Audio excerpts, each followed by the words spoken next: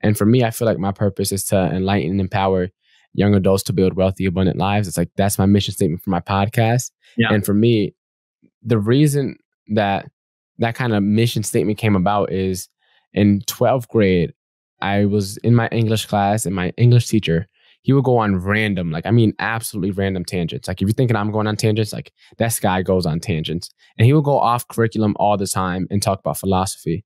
And one day he was watching, we were watching Plato's Allegory of the Cave. And the only thing I remember from that entire class was that the duty of the enlightened is to enlighten the unenlightened. And so once I read that, I was like, all right, so as soon as you learn something, put on as many people as possible.